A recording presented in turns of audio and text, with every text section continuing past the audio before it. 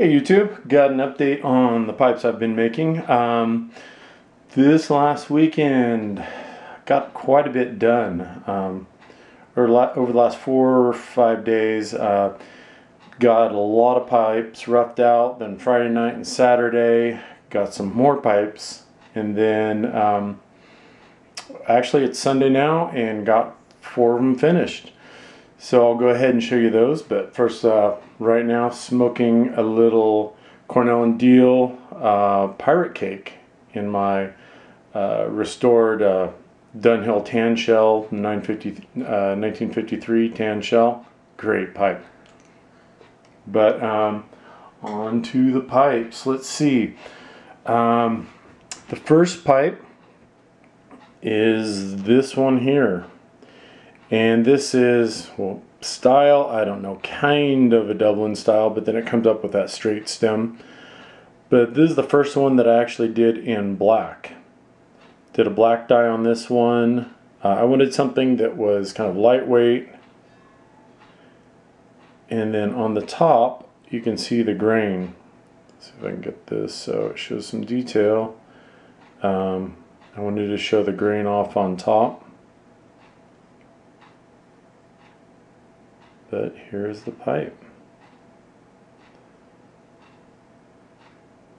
It's all rusticated, of course you can see, and I made a little flat spot on the bottom. You can't stand pipes that roll over when you set them down.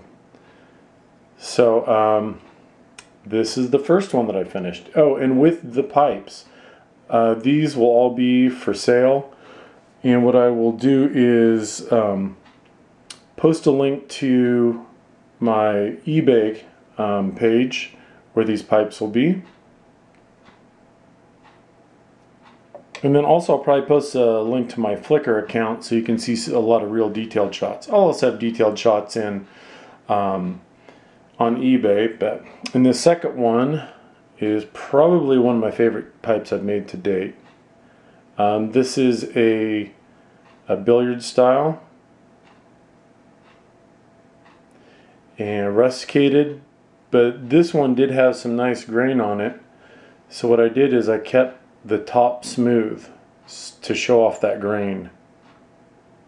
So I have this band on the side and then right in here.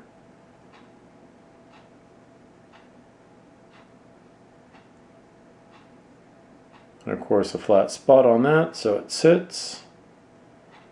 And this one is a 7/8 inch tobacco chamber. This one right here is a 3/4 tobacco chamber. And all the pipes, you can see, I'll take it off. I put in Delrin rods, so perfect fit. I just really like the Delrin since I've been doing that. And nice snug fit on all of the stems.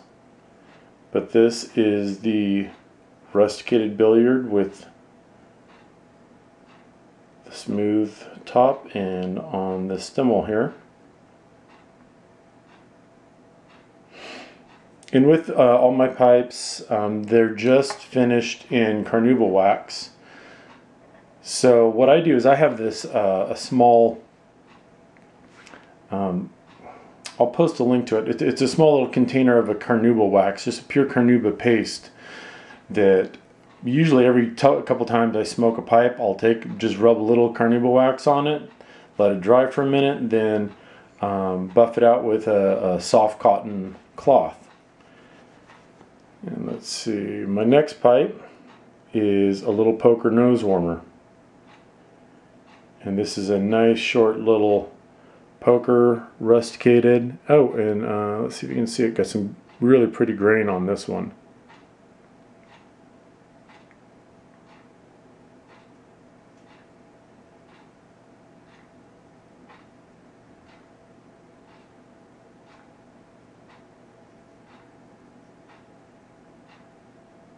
And this one is a 3/4 inch tobacco chamber on this one. And on this one here, there are a few imperfections in the briar, just little void, just a couple little voids. I don't know if it's showing up. A couple little voids, but you can see it doesn't run through to the other side. You know, just one of those things with briar, and I can, you know, just decided go ahead and just, you know, finish making a pipe with it. Won't affect the pipe. And what I highly recommend with any new pipe that hasn't been pre-carbonized, whenever I get a pipe, what I do is I take a little bit of honey and water, and I take a Q-tip and I coat the inside with kind of a thin down honey and water. Let that dry completely. Then what I do is put just a tiny bit of honey on just my pinky, and then I rub the honey on the inside and just really rub it into the wood inside the tobacco chamber. And what that does, the first time you smoke your pipe, it's going to make a nice carbon layer in there. And the carbon layer, what that does, that protects the briar. So if you want your pipe to last a lifetime, you know, you want to keep that nice carbon layer in it.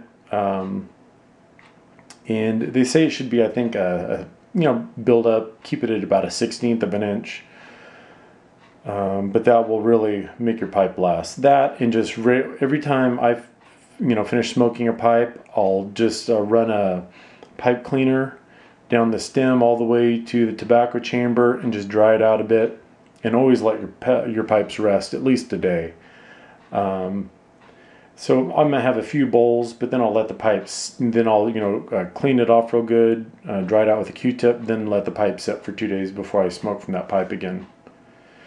And so we have this Dublin type black pipe, then we had the rusticated billiard, then we had the little nose warmer poker, and the next is a poker setter. And I actually showed this in another video, and this one again has a real beautiful green on the top.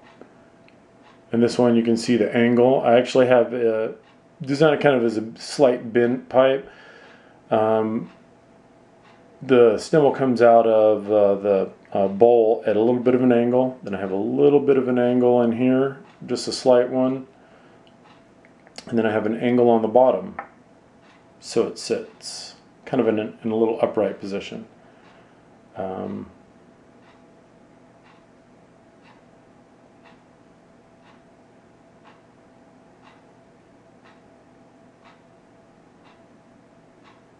And there is this pipe. And this one does have a few imperfections in the briar. Right in here, there's a little void in the briar. And on the other side, there's a little bit of a void in the briar. But like I said, if you, that won't cause any problems with the pipe. Especially if you take care of your pipe and you know, coat it with honey the first time, and you don't just smoke it all day long every day. You know, pipes really need to rest for, they say, at least 24 hours. I always let mine rest at least 2 days. And you know, with my Dunhills, I'll let them rest about 3 days. Not always. Sometimes I'll smoke the next day, but I try to let them rest as much as possible. That'll prevent, I believe that prevents the cracking in the briar. And then that's it for my completed pipes, and I have some others here I'll show you that I hope to have completed pretty soon. This next one is a small billiard, but with a big bowl. This is a 7/8 inch bowl. Real lightweight, really a lightweight pipe. This would want to be great, just really easy to rest in your mouth. And with the thin bowl on this, that's not going to pose any problem as long as you get your carbon layer going and don't fill a 7/8 inch bowl full of flake and smoke it down real fast. Because some of you may or may not know, flake burns really hot. Usually for flakes, I go with a larger thickness on the bowl and a small bowl. But here's this pipe. And this one I am going to do in a smooth finish. So this will be a smooth pipe. And sorry about that, for some reason my camera just died on me. But this is a poker with a nice thick bowl on it. And this will be a poker setter, so I'll have a little angle on that one. Not sure if I'm going to go with a rusticated or smooth on this one yet. And then last one is a billiard, but with a thick-walled bowl. This is a 3/4 inch, and haven't decided if I'm going to rusticate this one or do a smooth. This one has actually no imperfections in the briar, but doesn't have a really great grain, so I might go rusticated, but who knows, might go smooth on this one as well. But that's it for my pipes. Again, a real quick run through of this one. Sorry, these stems are fingerprints. They actually have a little shine to them. That kind of Dublin style, then this billiard rusticated with the smooth top and band in here. The poker nose warmer with a 3/4 inch bowl, a beautiful grain on the top, and the poker setter. This one again has some really pretty grain on it. But that is it, and thanks for watching.